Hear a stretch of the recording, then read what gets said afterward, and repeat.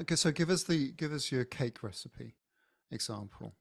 Yeah, so I mean, it's having been a while since I read that example, but Well, I I'll, think I'll it's a give you nice one yeah, the in concept of sense of just being able to separate these out. And the reason I'm doing this is because yeah, what you have presented in your book around making the case for us to listen, look, recognize the importance of output is that it just strikes me that it's not present enough in our conversations. Prospective, retrospective review, and so a nice metaphor could really help. yeah, sure. So I would say that between process, output, and outcome. If we were to bake a cake, a chocolate cake, and I talk about this in the book, and I probably won't get all the pieces of it because it's a fairly long example in the book, but the concept about baking a cake is we'd all agree that there's probably 100 different recipes for chocolate cake.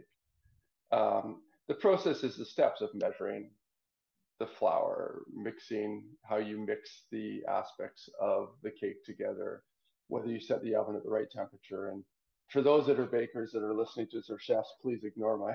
I You're gonna, apologize for my yeah, you're references gonna if they're butcher wrong. it. Yeah, I am not a baker. there's flour all over the floor. I forgot the Eggs on the oven needs to wall, go on. chocolate. Yeah, exactly. Yeah, but the process is the steps that you're taking to do that. Okay. And it might be the recipe. Part of it might be the recipe. You know, in sport, we use different tactics. So you might use a different recipe or a different approach to mixing the ingredients. Um, so the process is those steps. The output would be you could use the same recipe.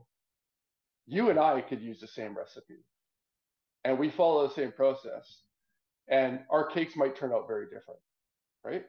So we followed the process differently, but my output of using that process and your output of using that process might have produced a different cake, right? So ultimately, in that essence, is it may be because I've practiced it more, or I've learned that I have a different taste or a different feel for when ingredients are mixed properly, or whatever the reason is. It might be that I've left something in the oven. Yeah, or you forgot to take it out, right? Yeah, and so our outputs would be different, right? And if you and I were entering a contest to say, well, who's going to bake the best chocolate cake? Now, I might say we could both go into it and just go at it, and one of us might win, but the outcome would be who won.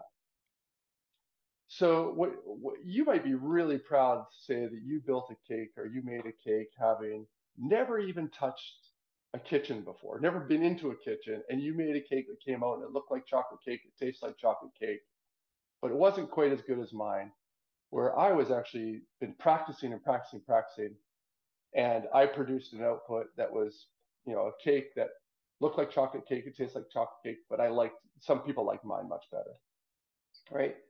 Now, I prepared really, really hard, practiced to try to deliver an output. I delivered the exact output I wanted, right? And so it was a very good cake. Now, let's say a third person enters our conversation and it's a world class chef, like it's late entry into the cake contest, and we didn't know that, and they put it out, and they deliver a cake that is above and beyond, like it just is over the top. Now, I I worked hard at my cake. I delivered probably the best cake I've ever made. It looked good, tasted great, but it was not at the level of this other chef who's done years and years of training. And so that cake wins.